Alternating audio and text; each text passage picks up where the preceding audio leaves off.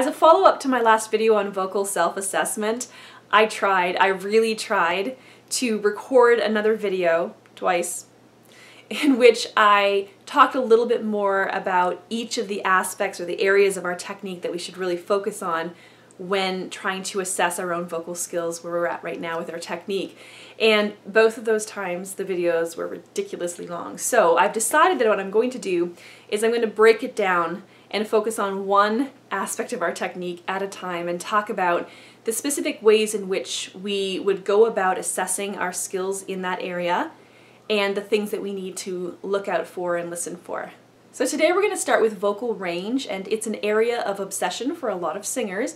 We all want to have nice extensive ranges so that we can sing a lot of the songs that we want to sing. So there are two aspects of range that I tend to focus on when I'm working with students. The first is our singable range, or our singable compass. Your singable range extends from the lowest notes that you're able to grunt or croak out all the way up to the highest notes that you're able to squeak or squeal out. And so how you're going to find that is you're going to sit down to a piano or a guitar, and you're going to start by singing a note within comfortable speech inflection range. That would include the pitch range that we speak in under normal circumstances. So you're going to start by singing that note, and then you're going to walk down in pitch, semitone by semitone, so chromatically. That means if you're sitting down at a piano, you're going to start with the note that you're singing, and then you're going to hit every single black note and every single white note until you get to the very, very lowest note that you're able to physically produce. And you're going to take note of what that note is, and you're going to write it down in your journal. And then you're going to do the same thing in an upward direction. You're going to start with a comfortable note. I would say start with the middle range so that you can save a little bit of time. And you're going to walk up chromatically every black note, every white note, until you get to the very top note that you're able to produce physically. And you're going to write that down. And that would be your singable compass, or your singable range. But then there's another aspect of range that's probably even more important. And that is your performable range, or your performable compass. And that includes the range of pitches that you would feel comfortable and confident singing in a performance.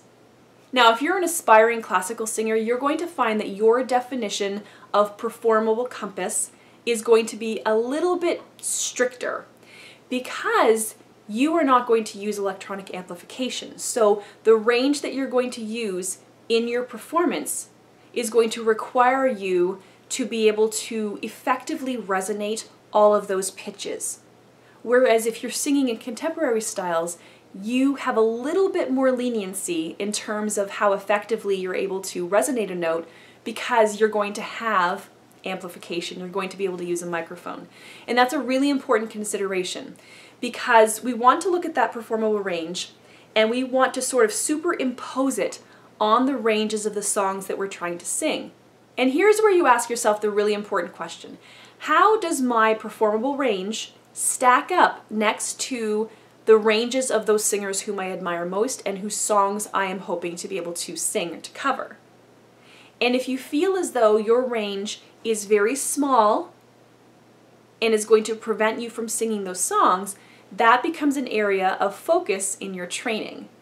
And you have to learn to be able to gently, gradually, smartly, is that a word? Smartly, intelligently, grow, extend your range over time. Untrained singers will very often have a much smaller range that they would feel comfortable and confident using in a performance situation, and that's often an octave or an octave and a half. And with more training, more development, we can definitely extend that range. We can grow it. We can develop more consistency with those notes and more comfort and ease. A lot of songs, commercial songs, pop music, they only cover about an octave and a half of range. So you don't need an extensive range necessarily to be able to sing the kinds of songs that you want to sing, unless you want to sing them in the original keys, which is another story altogether. And then you have to ask yourself the question, what is limiting me right now? What is preventing me from being able to have that upper range extension or that lower range extension? What is standing in my way? And this is again where a singing teacher is really going to be most beneficial. It's going to really help diagnose what's at the heart of your limited vocal range.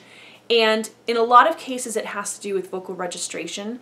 where the voice kind of changes gears from one vocal register to another, from the lower register to the upper register.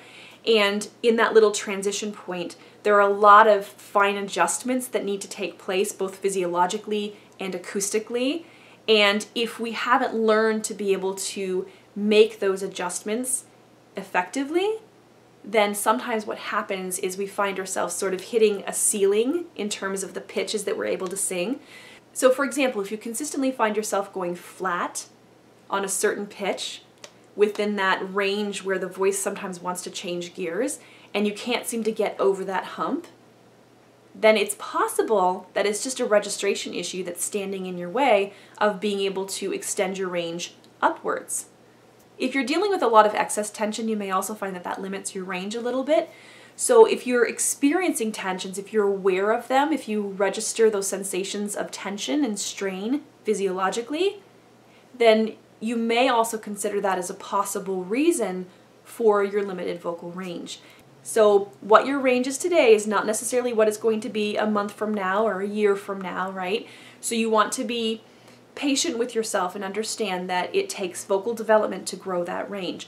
And again, that's where working with a qualified singing teacher can really help you achieve your goals in terms of extending your vocal range. So I hope you'll stay tuned for the rest of the videos in this series, in which I will talk about the other aspects of technique that we need to focus on in our vocal self-assessments and give you some more direction and help you interpret some of the things that you're hearing in your own voice with regards to those specific areas of technique. Thank you so much for watching today, and if you haven't already done so, please consider subscribing to this channel and also letting me know what you think of this video by clicking the thumbs up.